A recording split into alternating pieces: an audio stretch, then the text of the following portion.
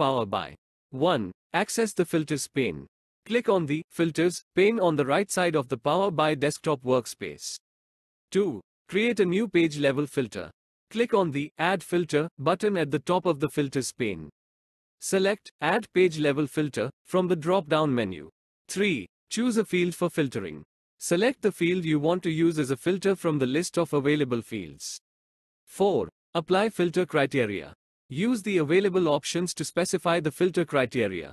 This might involve choosing specific values, ranges, or using dynamic filtering based on other fields or measures. 5. Customize filter behavior, optional. Filter type. Choose between basic filtering or advanced filtering for more complex filtering rules. Highlighting. Toggle on the Highlight option to visually emphasize filtered data in visuals. 6. Apply and test. Click Apply Filter to activate the page level filter. Interact with visuals on the page to ensure the filter is working as intended. Key points. Page level filters apply to all visuals on the current page, narrowing down the data for focused analysis.